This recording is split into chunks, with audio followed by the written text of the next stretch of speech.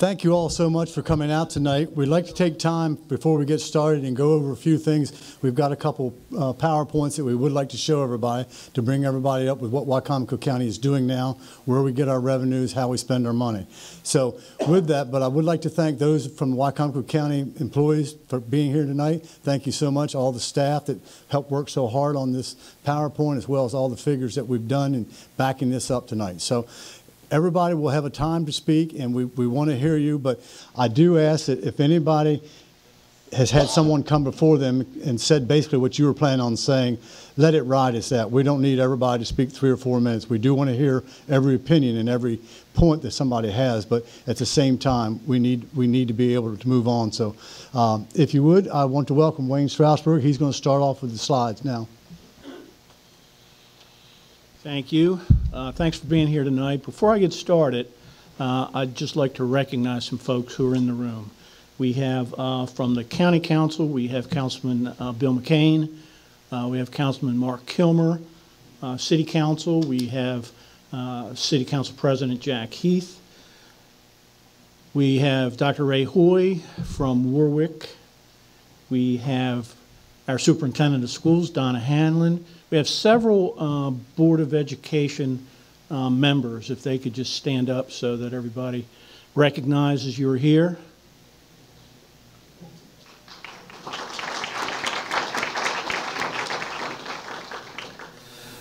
We also have Jamie Dykes, our state's attorney. I see that President John Cannon from the County Council just walked in. And we have Randy Day present, the president of Purdue. Pleasure to have you here tonight. If I've missed anyone, you can throw stones at me later. I just can't see everybody that clearly.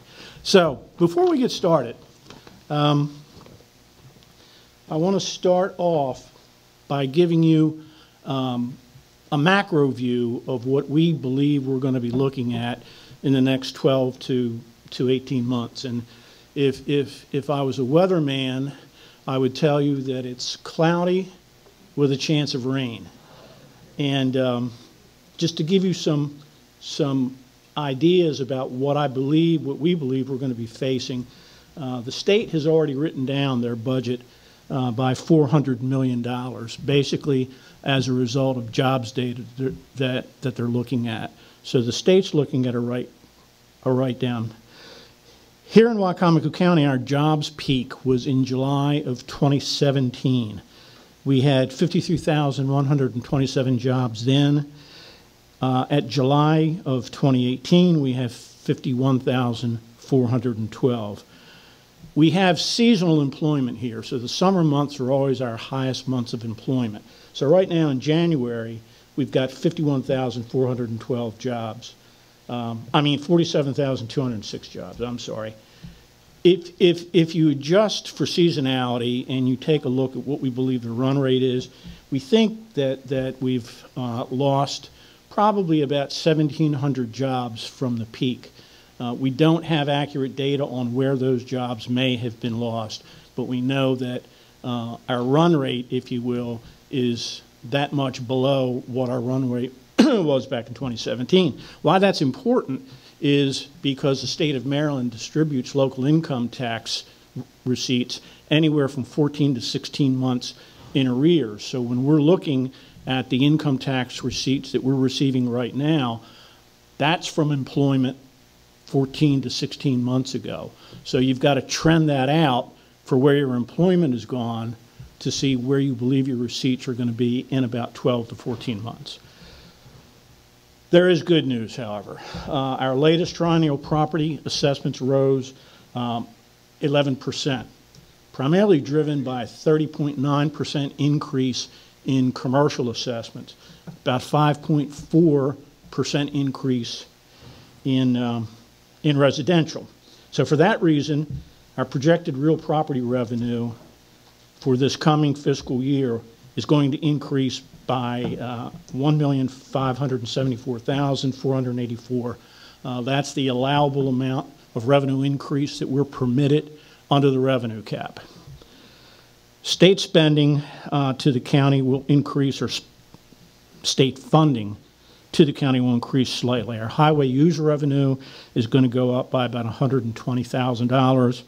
Our disparity grant is going to go up by about $679,000. The disparity grant, for those of you who are interested in these kinds of things, like me, because the state mandates certain spending at state averages, the state also recognizes that we have 24 different jurisdictions that have 24 different economies, 24 different wealth indexes. So they try to level out the playing field, if you will, by sending disparity grants to counties that have smaller economies and lower wealth indexes. So in total, our anticipated revenue for major categories this year will increase just under $2.1 million. But the state giveth and the state taketh away.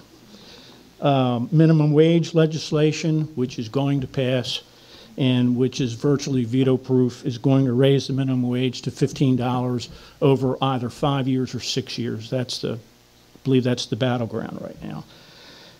So at 40 hours a week, if you convert that to full-time employment, that's $31,200 a year. Wicomico County's median individual income is right around $35,000. So there is an anticipation that that will cause some level of job fallout.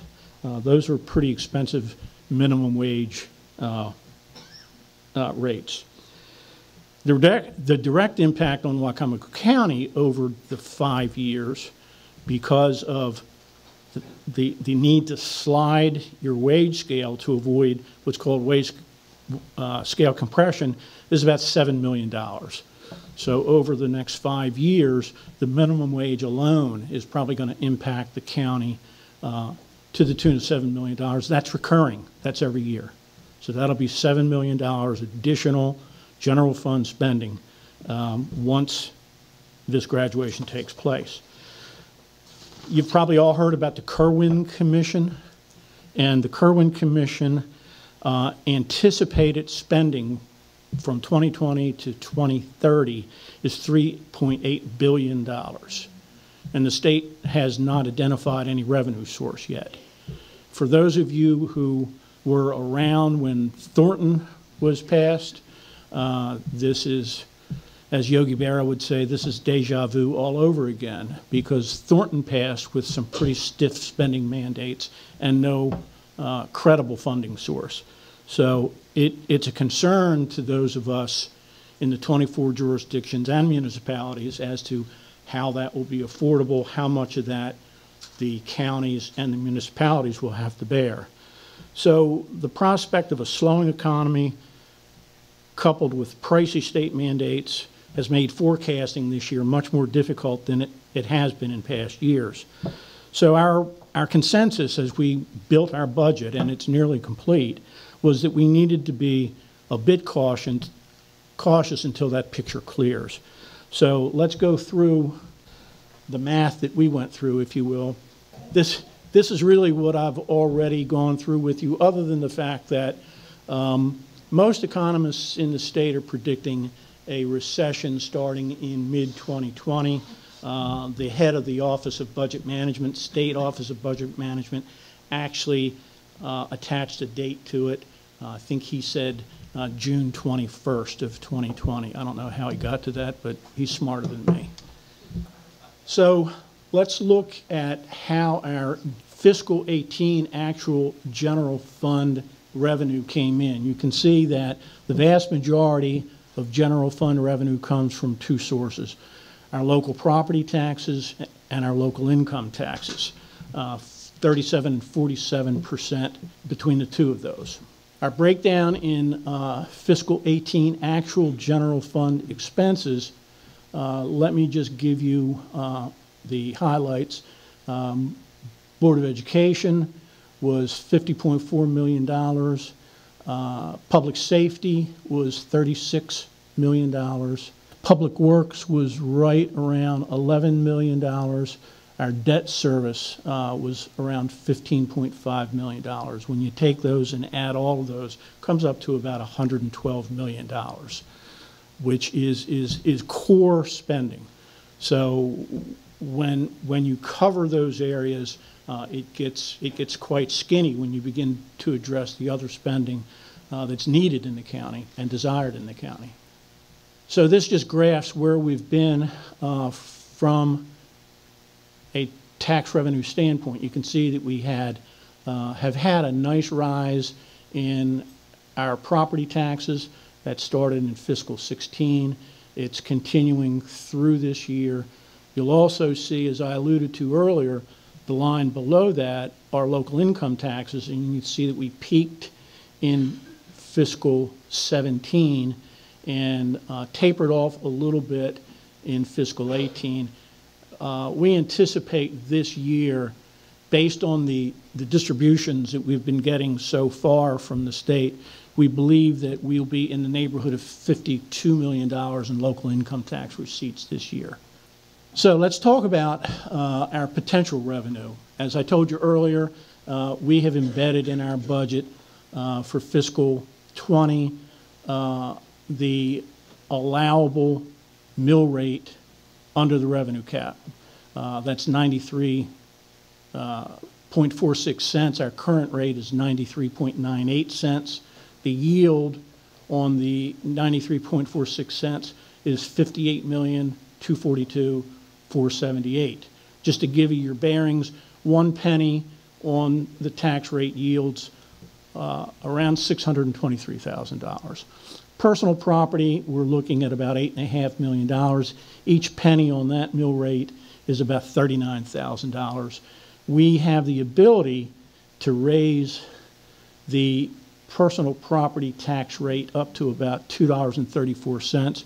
We think that's counterproductive, particularly given the business environment that we feel we may be having to deal with. So we're leaving that rate alone for the time being. Budget summary. These are major cost centers. So on the downside, if you will, we asked our departments, what we did is we asked our departments, we went back and looked at 5 years of actual spending.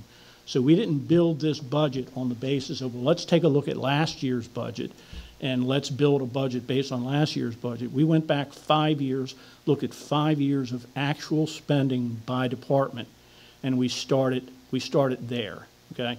Essentially, we started with the actual spending of 2018 because we felt that that was the most recent spending, our best starting point. So several of our departments were able to manage their budget requests down.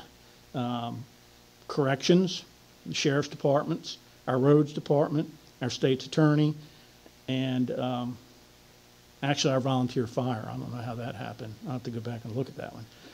On the plus side, we're moving, the Board of Education is going to increase, community college is going to increase, debt retirement is going to increase in and of itself just because of our borrowing, and public health is going to increase, emergency service is going to increase. So when you look at where the increased spending is, it's by and large in education and health education and public safety. We put this slide in here because I think it bears discussion. We hear a lot about the fact that Wicomico County's county contribution to the Board of Education is the second lowest in the state. When you look at our ranking by per pupil wealth, we're also the second lowest in the state. So the correlation between the ability of the county to appropriate is directly tied to our wealth as a county. We're 23rd out of 24 jurisdictions in the state in terms of per capita wealth. However, total funding per pupil is 13th, and that's because, go back to what I said about the state helping poorer counties. The state does contribute a significant amount to Wicomico County's Board of Education and other poor counties' Board of Education to level that playing field again. So we're right in the middle of the pack, if you will, in terms of per pupil funding. And I think it's important for everyone to have that context. This is graphing of our local appropriation per pupil. You can see how that aligns, and you can see that the full-time equivalent enrollment is somewhat corollary to the local appropriation per pupil. This is just graphing the county's annual contribution to the Board of Education. This includes our maintenance of effort, our pension contribution, and the debt principal and interest payments associated with the debt that we take out to build our schools and to embark on systemic renovations. So you can say that there's been a fairly steady climb. If you go back to fiscal 13, that's really when we were hitting the depths of the recession. For fiscal 20, we are fully funding, or we're proposing from the executive administration to fully fund Dr. Hanlon and the Board of Education's request for $800,000 above maintenance of effort, so that she can continue on with her Imagine 22.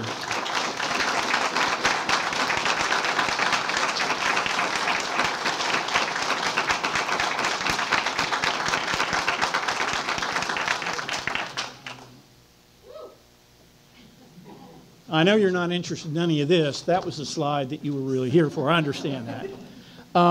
From employee compensation, we're proposing a 2% COLA for county employees. The Fraternal Order of Police are in their last year of negotiated step increases, so obviously we're going to fund that. Major capital projects. You've heard a lot about the airport. There are significant infrastructure projects at the airport that we plan to fund. New public safety building for the sheriff and EMS, and continuing on with the construction of Beaver Run Elementary, the replacement of that school. We feel that that's critically important. And we will turn it over to you now for any questions you may have, anything that we may have glossed over that you'd like to talk about in more detail, and any comments that you would like to make.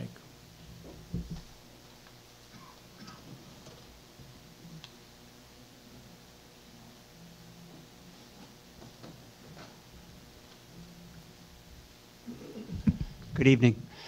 My name is Mike Dunn. I'm the president and CEO of the Greater Salisbury Committee. And on behalf of the Greater Salisbury Committee and the Salisbury Area Chamber of Commerce president, Bill Chambers couldn't be here tonight because he's meeting with the governor. This is significant. Thank you. Specifically, putting in full funding for Imagine 2022 is unimaginable. This is, thank you. Thank you, Mr. Strasburg. Thank you, Weston. Thank you, Mr. Culver. This is saying to the community that investment in education matters. And thank you very much. And we will be in full support of this.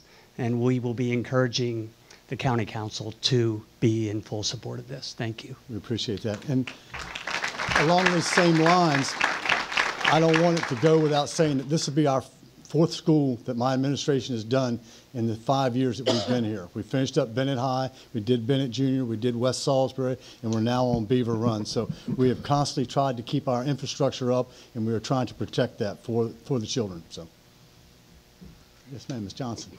Hi there. My name is Eileen Johnson, and I'm helping to represent Push for Education.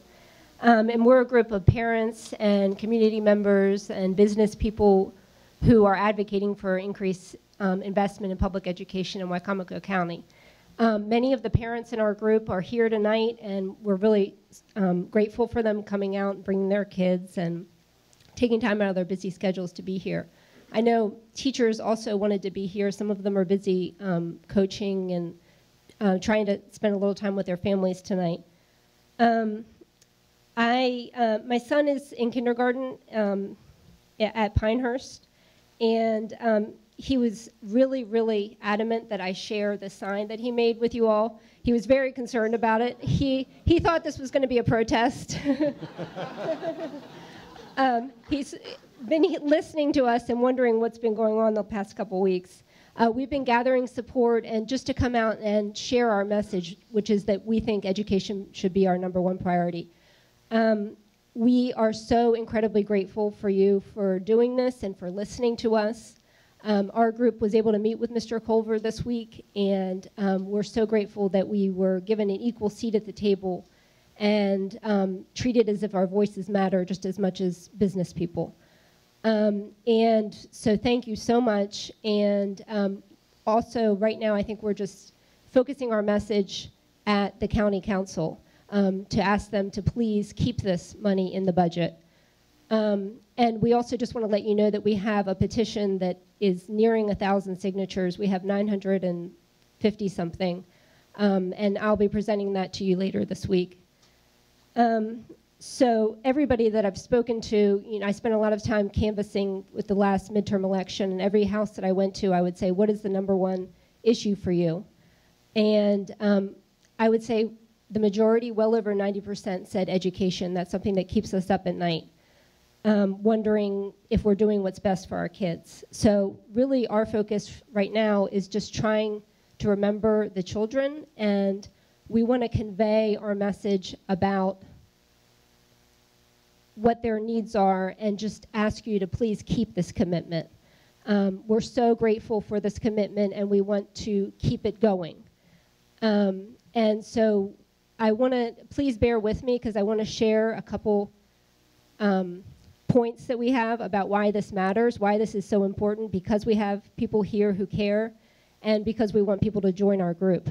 We're going to stay here, we're not going away. So I just want to thank you for this, and thank you for Bill Chambers of the Chamber of Commerce for listening to us and taking us seriously. He also says that education should be more of a priority in our county.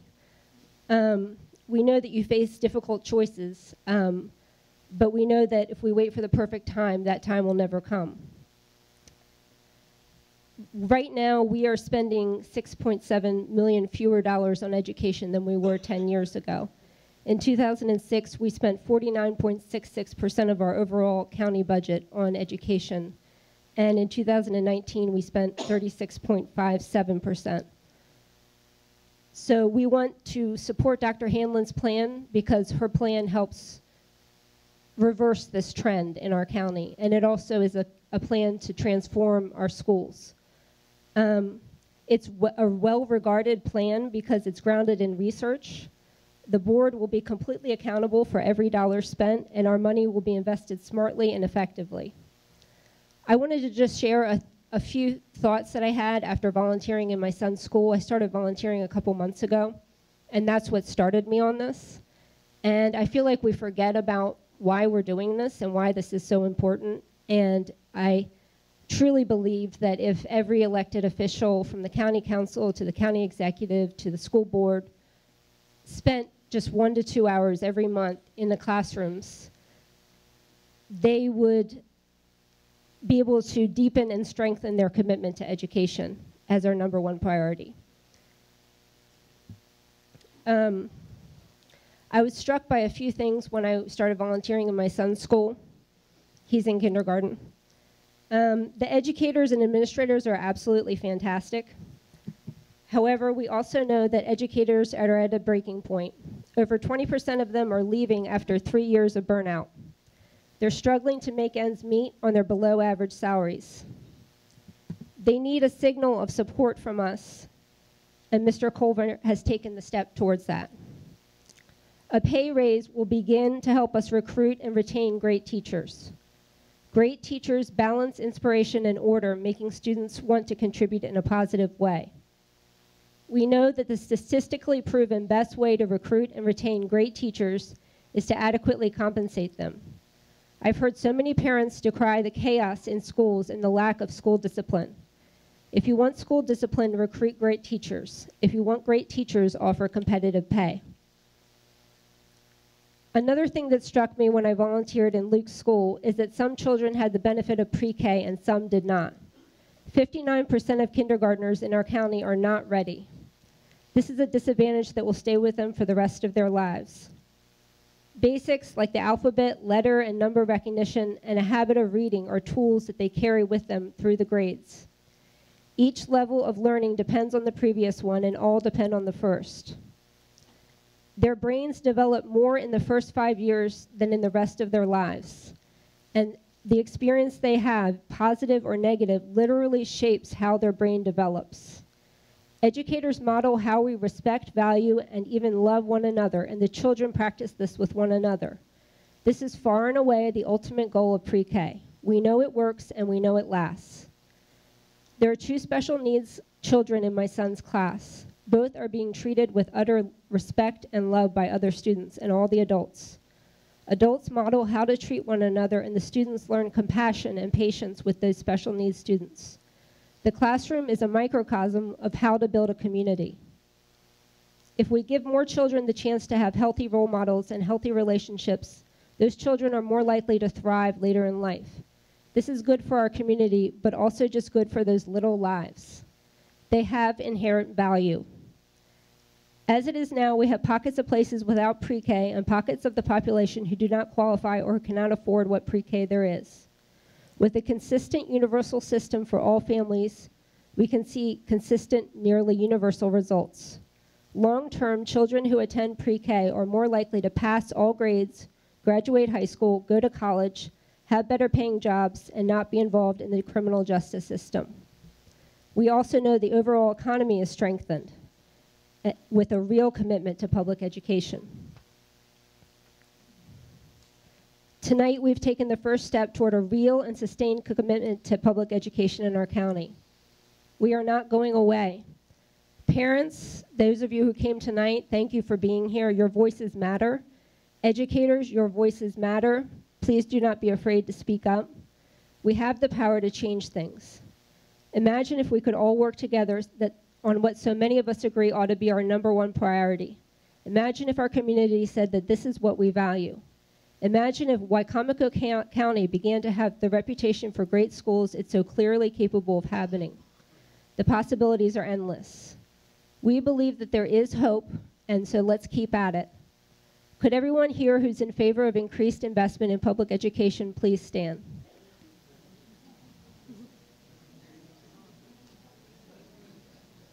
Thank you. Thank you, Ms. Johnson. Appreciate your time. Yes, sir. Hi, how you guys doing? My name is Dorian Rogers. I'm a Salisbury University student, freshman. I promise I won't be, take too long. I'll buy you guys a pizza, even though, don't let that college college tuition scare you, I have some money, But I kind of wanted to touch on the investment in education. I wanted to first off and say, teachers, you guys are literally taking care of the future of tomorrow, and that is a great service. What you guys do, that's a great service as well. And I believe universal education, or universal pre-K, excuse me, that's definitely an investment that we need to take on. I represent the PACE LLC campus community and involvement. So we basically get involved within the community, and Dr. White, our Salisbury University president, has bestowed this honor upon us to raise money for the Universal Pre-K initiative. And so we want to say that, this Salisbury University LLC is here to raise money for this cause. Universal Pre-K, it spreads diversity, exposes our kids to our neighbors around us so that when they grow up, they have an advantage so they can bring back to the community, because we can't forget the community that we come from. That's how we advance it. That's how we get together and we grow our community. And so that's a very important part. And yeah, I just wanted to say that we're here with different initiatives. For example, T-shirts, crab raffles, SU raffles. And I don't know if you guys have heard this, your kids probably do, but Fortnite, that's going on as well. But our main objective is to raise money for this momentous occasion, Reach out to us, and we're here. I'm going to be here. And contact Dr. Pope, our coordinator, Dr. Surak, Lisa Howard, professor. But we're all here to join in and make sure education is a priority. Thank you. Thank you.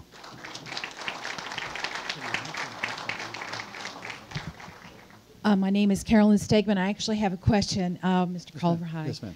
Hi. On the overall overview of state aid to local governments produced by the state of Maryland, in other words, the total state aid to public schools, I looked it up on the web, and in 2016, Wicomico received the third most public aid of all the 24 counties in Maryland. And the only ones ahead of us were Baltimore City and Somerset County. They were subsidizing at that point $10,300 per student. So my question is, why do we get so much subsidy from the state of Maryland? And what would happen if that subsidy was reduced by the state? What would happen? I can't really give you a solid answer there, but it's well, Wayne can do that. But let me tell you why we don't have the wealth that some of these other counties do, and I've told this every year. We are an agricultural community, and the day that we want to take the chicken houses, the farmland, and all that away and plant houses here, we can be equal to Montgomery County. We're a beautiful county, yes it is, with all the waterways. But we like our agriculture. We like Purdue. We like the farming. We like that. So our land is not developable in that sense, and that's where they get their tax base. We don't have that tax base, and that's what makes us the 23rd poorest county in the state of Maryland. But I have no intention of trying to change it. I don't want to lose that. But if we don't get the state aid because we are equal, as how with the disparity grant. So if we didn't have the revenue cap, we would be in better shape, right? We busted the revenue cap to pass this along. And let me get into that real quick. Okay. This year, we'll call it bust the revenue cap because we'll collect more money than we're allowed to under the 2%. If we do that, that's about $350,000. That money automatically goes through K through 12. So we're putting that money towards K through 12. In addition, we're matching whatever else is to meet Dr. Hanlon's need of $800,000, plus the $1.2 million at maintenance of effort. So that all comes up to just about $2 million that we're working on with that. But with that in mind, we've got to sustain that every year. This all becomes part of our maintenance of effort for the next years to follow. So we've got to come up with $2 million more from here on to eternity until something changes with the state. And that's going to be the hard part. I mean, I've made the statement. We don't know where everything is. It's going to cost us $7 million more a year for the $15 an hour wage. Nobody wants anybody to do poorly. That's not it. But can a county our size do $15 an hour? It's going to be tough, but we're going to have to do it because we're mandated. Just like with the Board of Education through the Thornton bill, we have had to give a certain amount of maintenance of effort. Now, my understanding is that once this is taken care of, as far as us trying to do what we can do, legally try to do, Board of Education should get a grant, and Mr. Ford can help me on that, for about 1.8 next year. Is that right, Bruce? The state of Maryland is supposed to give a grant out to us for helping out. For well, the Kerwin Blueprint for Success has not passed yet, but if it does, Wicomico County could, Wicomico County Public Schools could stand as it currently sits now, approximately $6 million additional. okay. Which is spread between special ed, low poverty schools, and for teacher salaries. But it needed us showing that we were trying to help as much as we could. So that's part of the reason we have done this. And so, you know, we will continue to do what we can do to maybe minimize the future down the road as far as, you know, drain on our salaries and just our income. I hope that answers it somewhat. Thank you, Steve. Hi, Susan. How are you? Hi, Bobby. I'm Susan Purnell, and I'm here tonight as the chairman of the recently established Wicomico County Education Foundation, which is a nonprofit whose mission is to advocate for and improve the education for all students in Wicomico County. I first want to say thank you. It's for the first time tonight I feel Imagine 2022 can become reality 2022. So thank you for putting this forth in the budget. We as an education foundation will do everything we can to support you in your efforts of convincing the county to go forward with this. We have a lot of people here tonight that are on the foundation that I just want to quickly introduce. Mike Dunn, if you guys would stand up. Jen I can never pronounce her name. Warziniak, is that right, Jen? Michelle Wright, Robbie Raffish, Bill McCain, Sonia Whited, and Erica Joseph. If I missed any of you, I'm sorry. But I just want you to know that one of our main priorities as well is to help fund any programs that will help Dr. Hanlon, members of the board, and the entire school system accomplish the goals that are presented in Imagine 2022. And for example, last year's budget increases allowed for, and we've talked about this a little bit tonight, 5 new pre-K classrooms and new teachers. It has been proven that pre-K has a tremendous potential to improve academic outcomes. So our foundation took on our first project, the purchasing of tech packages for the 5 pre-K classrooms approved in last year's budget. Each classroom was fitted with iPads for the students, smart boards for the teachers. And if more pre-K classrooms are added this year, we intend to furnish those classrooms technically as well. In Dr. Hanlon's State of the Schools address, she showed us that the goals of Imagine 2022 were attainable. So thank you again for keeping the ball rolling this year, funding those areas to make Dr. Hanlon's vision a success, and in turn to make our Wicomico County schools much closer to the best they can be. Thank you.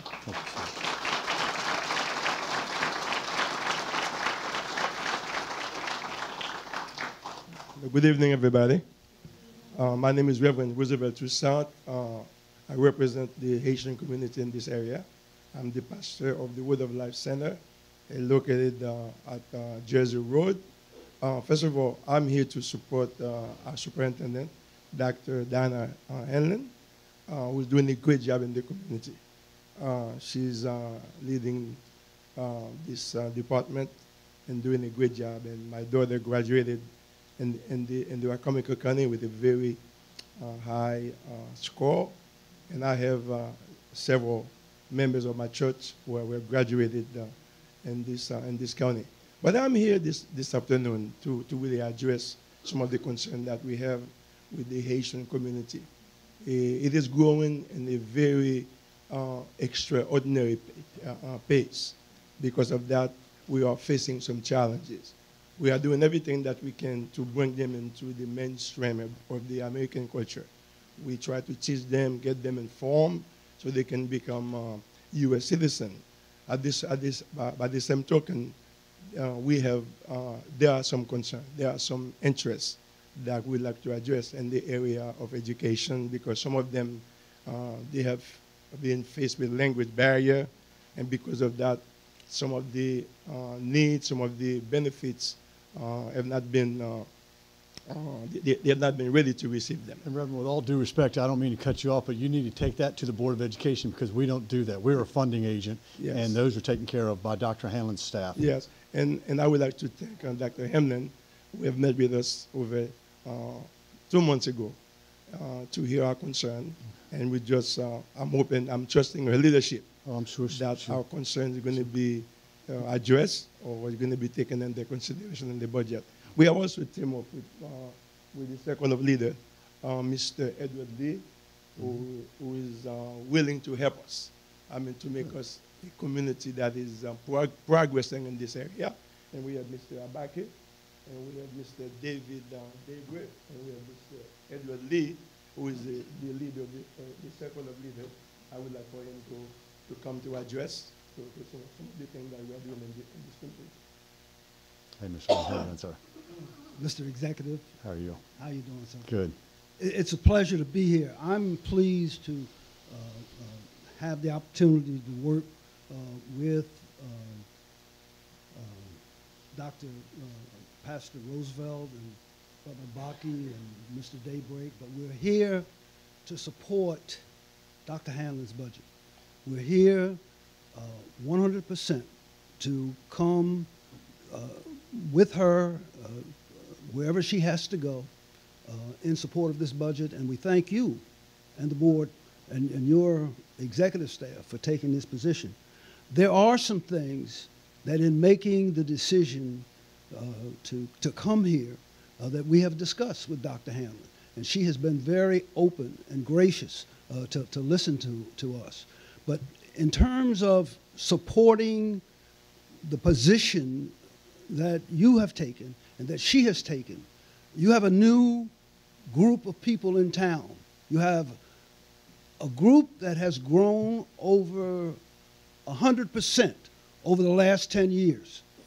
Wow. And they have unique challenges facing them. And I'm so thankful, again, that Dr. Hanlon has shown the professionalism to sit down to listen to this group. But I don't think that I would say to the people in this audience that we recognize the challenges that we as a total community face in the Haitian community. And we want to bring it to you. We haven't had an opportunity to sit down with you, but we need to do that so that not only on this issues and other issues going forward, you will know the depth of it. Next year, we've got a very, very serious challenge in facing Wicomico County. And that is that the 2020 census is coming. That's going to impact. This community has stepped out on the forefront to say that we want to get involved in that. We want to make certain that we have an accurate accounting of the Haitian community and every other minority group and total group in Wicomico County. So we're not put in the position that when the pie gets cut up, then we look in terms of the numbers. I will tell you that last week we had a meeting with the IRS, and this may be a little aside, but you may need to know this, that there was a grant that came down from the state, and not one for census groups that want to support and work in the community for census. Not one grant was filed from the eastern shore of Maryland. When they attempted to ask the question why it was closed, why was the grant closed off, and why wasn't the eastern shore considered? Phew, no answer. So I want to come back to where we are tonight, to our point. I throw that out there just for information. I want to assure you, Mr. Executive, that this community, the community that I represent, the Haitian community, will stand with you in any battle you face as it relates to this budget or any flack that you will catch. We're going to support you and Dr. Hanlon 100% in it, and I thank you very much. Thank you.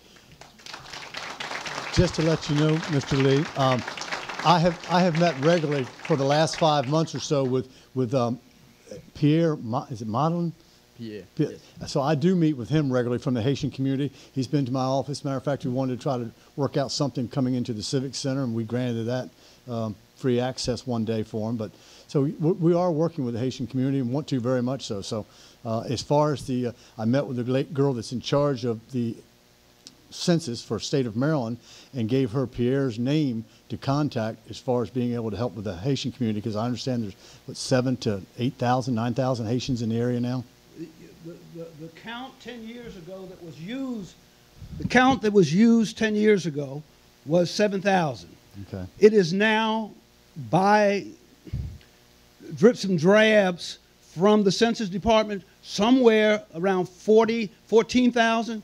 Pastor Toussaint says, based on the growth of his church, and he said this when we met with Dr. Hanlon, that it is greater than that. So you may want to know that we are working with Salisbury University on this issue to do a door-to-door campaign to kind of come to the point of identifying really what's that real number. Because once this, call it research or survey, whenever we complete that, we're going to be in a better position to come to you and say, here's a real number based on door-to-door, and we don't have to wait until the census comes out in 2022 with their report to find out where we stand or where you are when you're dealing with the federal government and the state on the numbers. That's wonderful. We appreciate your help, and we're glad to work with you in any way we can. Thank you so much. Thank you. And again, with all due respect, I would like to bring to your attention that I've been in this area since 1982. So I can witness, when I first came, it was only a few Haitians in this area. Mm-hmm. And I'm one of the first leaders in this area. I pastor one of the largest Haitian churches in this area.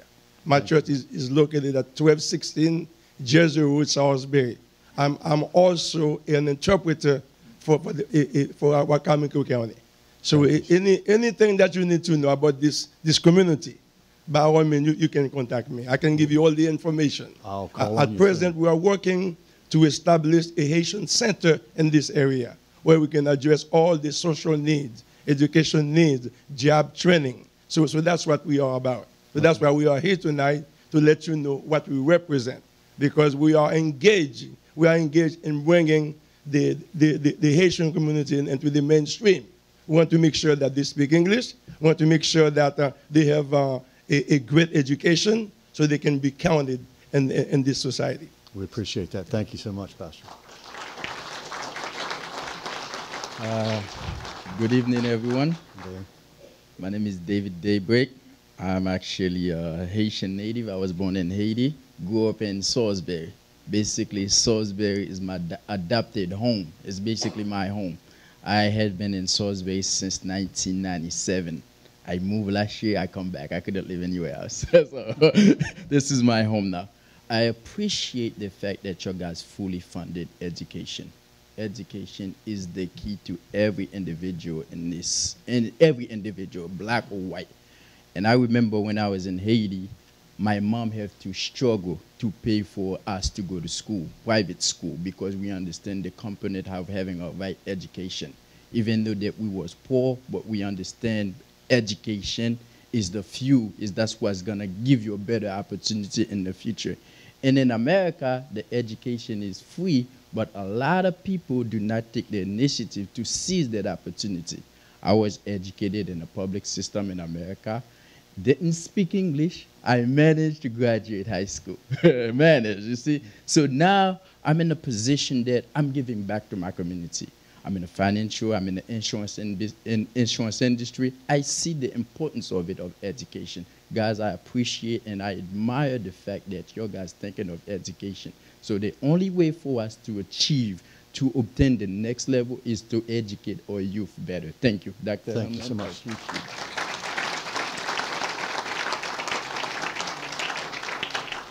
Mr. Day, shall I say Mayor Day's father? Yes, thank you. That's how I go through life. I understand. And I won't tell you how long I've been here. I want to first applaud your decision.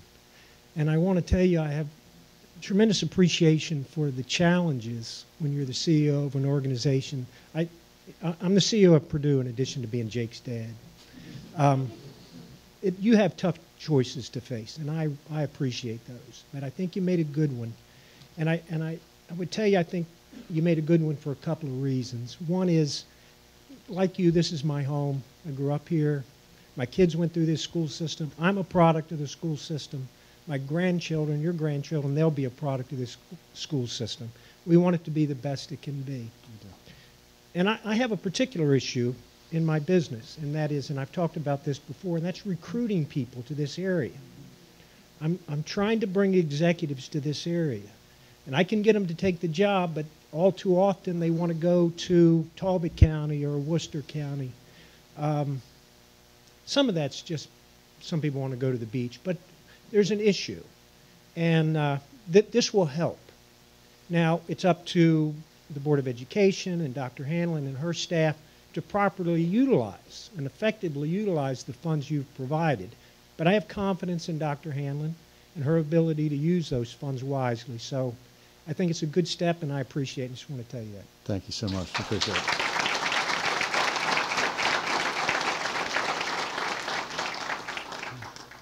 Hi, how are you doing, Ashley? Hi, County Executive Culver. I'm Ashley Teagle with the Wicomico Public Libraries, and I just wanted to share a few short remarks with you this evening. I had a customer from the center branch write to one of our branch managers and shared, "We sincerely appreciate all the innovative programs that the Wicomico County Public Library does. The center branch is a trailblazer for STEM-related programs, which my son enjoys immensely. Although he's young, he's learned a lot, and I have definitely seen a growth. Most recently, he was a part of the computer club where they built a computer from scratch. Patrick and Brian did a wonderful job leading the sessions. We are still in disbelief that Urgit built his own computer. He's very attached to it, a little too much, and it's become a topic of conversation. We sincerely appreciate the generous funding that the library provided for such a club. He's already looking forward to Zero Robotics this year. We hope that the center branch will continue with its innovative STEM programs. There is an acute need in the community." In 2018, we had over 224,000 visits to our 3 buildings and bookmobile. There are over 58,000 Wicomico County residents who have library cards. In addition to circulating over 480,000 physical items, customers used electronic collections such as Hoopla and Libby over 42,000 times. Customers rely on us to offer educational programs. Over 15,000 people came to the library for story time, summer reading events, and other educational activities. Customers need us to close the digital divide. Last year, there were over 71,000 sessions on public internet computers and over 137 sessions of customers using the library's free Wi-Fi on their own devices. I am asking the county to keep funding for a new Pittsville location in the county's capital improvement plan. The residents of Pittsville are anxious to have an expanded library facility that will meet the needs of small business, students, and all residents. I am also requesting that the county maintains our current funding level to ensure that all the services that we're currently providing are funded. And lastly, I'm requesting that you consider increasing our budget, which will allow us to expand our services and aid us in retaining our qualified staff. The public library helps the community flourish. I look forward to Wicomico Public Libraries helping the citizens of Wicomico County thrive with the help of our talented and creative staff. Thank you. Thank you so much.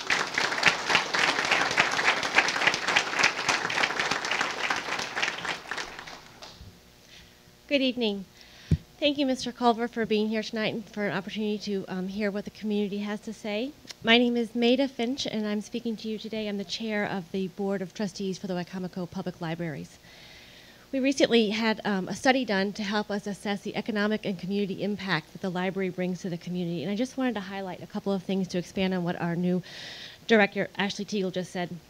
The study estimated that we offer the community a $13.5 million annual value in the services that we provide.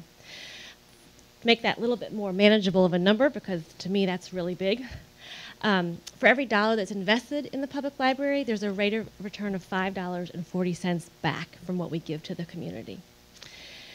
A large part of that comes from the programming and the services that we offer, and in this example, our programs, which are free to the public, are valued at $92,000 per year.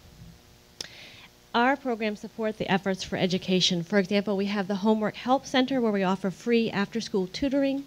If you watched the news last night, the principal from Prince Street Elementary talked about how his students use these services. It's not just the tutoring that we offer, but we also offer free materials if kids have projects and need help with that.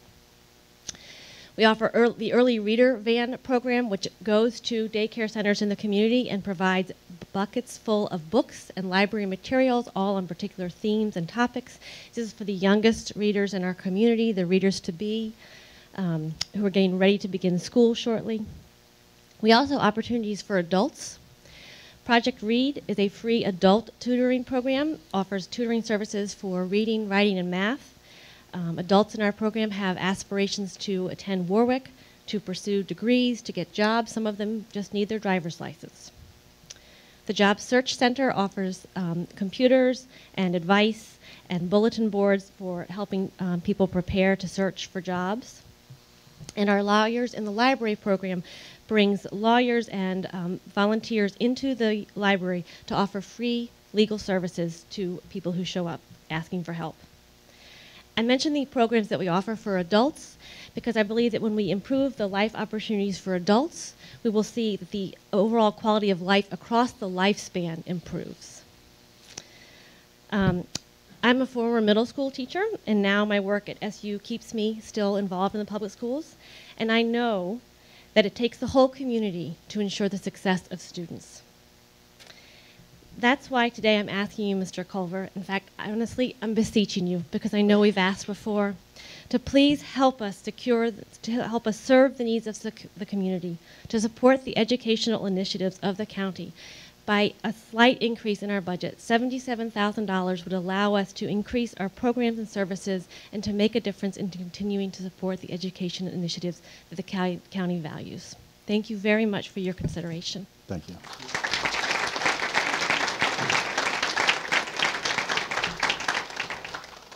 Anybody have any other questions, comments?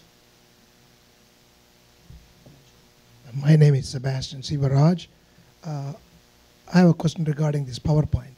Do we have access to this PowerPoint? Is it available We online? have some hard copies up here. And we will put it on the county's internet Website. our website. Thank you for serving the Thank you. community. Appreciate it. Councilman McCain. Good evening. Good evening. I actually had no intention of speaking this evening, but the fact that I feel you've moved the needle in the right direction with the full funding of the Board of Ed's request, I wanted to publicly thank you for doing that. For years, I hear we'll make the statement that education is our #1 priority, but from the government side, really the only way we have to demonstrate that is through the funding mechanism. And the step you've taken tonight is, move in the right direction. And I'm just so pleased to see that. I wanted to thank you. And I also wanted to point out, I'm glad this slide is still up there because, when I look at, where we are, and I want to use an example of our neighbors to the south, Somerset. Somerset's spending more than we are on a per pupil basis. And also, if you look on the right side, they are now they're spending the second highest total in the entire state of Maryland with their state aid and federal aid combined. But that's a commitment they've made to education, and I feel we've moved in that right direction. We are not a poor county. We're a county, we have Salisbury University, a world-class university in our backyard. We have a world-class hospital with PRMC. We have the best community college in the state of Maryland. We're the crossroads to Delmarva. We have an airport. We have a zoo. We have Henry Parker Sports Complex. We have Crown. I could go on and on with all the great assets we have. Those counties at the bottom don't have those assets. And this is a step moving in the right direction. And tonight, we're acting like a rich county, not a poor county. And I say rich in spirit. Thank you. Well, to clarify some of those numbers for you, Somerset County only has about 2,800 students. Dr. Hanlon has over 14,000 and some, almost 15,000 students. So it may only seem like a few dollars difference, but it makes a big difference when you have that many students. So, but we're trying. We're doing what we can do. So this is the one I've been waiting for all night. I don't care what anybody else thinks. I just have to hear from Don. Do I get a kudu or anything from you? I had two different sets of comments prepared. I'm Donna Hanlon, Superintendent of Schools. Don Fitzgerald, President of the Board of Education. Good evening, County Executive Culver. How are you tonight? Mr. Strasburg, Mr. Young. Thank you so much for providing this opportunity to the community to provide input on your budget. My comments will be brief, and I simply want to applaud you for listening. You have heard our community. You've listened to them. You've listened to parents. You've listened to business leaders, to our board and our staff who have been speaking to you not just tonight, but over the course of almost 3 years about the importance of recognizing that funding public education is an investment in this community's future. As you know, we have a plan, Imagine 2022. I've heard that somewhere. I've heard that too, and I keep hearing Dr. Hanlon's plan. This is not just my plan.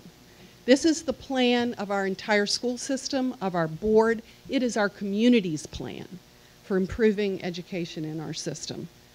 Just as we want our students to do, we begin by imagining what we can accomplish, then we believe that we can accomplish it, and then we achieve it. And that's what we ultimately are looking for through Imagine 2022, the ultimate achievement of our almost 15,000 students. The efforts of our community, I just can't say enough, have been incredible. The Greater Salisbury Committee, the Chamber of Commerce, the Education Foundation, individual community members, Push for Education, just have been incredible to see, and I appreciate that so much. And again, your willingness to listen and to recommend the funding for Imagine 2022 speaks volumes about your belief in the importance of investing in our community. At the State of the Schools, I presented compelling data on the progress of our school system and the importance of continuing our momentum. I presented data that's evidence that we are a good school system, but our community deserves a great school system. I talked about Jim Collins' work, Good to Great, and how in a good to great transformation there's no single defining action, no single lucky break. Collins tells us that the progress of going from good to great resembles relentlessly pushing this giant flywheel, building momentum until a point of breakthrough. He tells us that once you fully grasp how to create that flywheel momentum and apply that understanding with intense and relentless discipline, you get the power of strategic compounding. And once you get your flywheel right, you stay on that course for years, decision upon decision, action upon action, turn by turn, each loop adding to the cumulative effect. And he talks about feeding that flywheel to build and accelerate the momentum. Imagine 2022 is our flywheel with our strategic priorities as its elements. And as a result of your efforts to fund Imagine 2022, you are providing the resources to feed our flywheel, allowing us to continue to build our momentum. So on behalf of this entire community, but most especially the 15,000 students and over 3,000 employees, we want to thank you. Thank you. Appreciate it. Donna, before you leave, Donna, I want you to meet Dallas Baker. He gave up a dump truck to help you get your funding, okay? So if it snows really bad, just say, we're going to take it easy for a day. Mr. Fitzgerald. Mr. Culver, I've been on voice rest for a while, but I had to come out tonight, and I didn't know what I was going to have to say. I didn't know what I want to hear you say either, really, but yeah. But you told me that yesterday. But one thing I'm going to tell you in front of all these people, thank you from the bottom of my heart. You're quite welcome. Because it's not about you and I, and you've heard me say this before. It's about the students in this county. You're a product, and I'm a product, and I want the best we can give them. Thank you. And I think you've taken that step. We're trying. So. And I really want to appreciate it. Thank you. Mr. Fitzgerald. Appreciate all you do.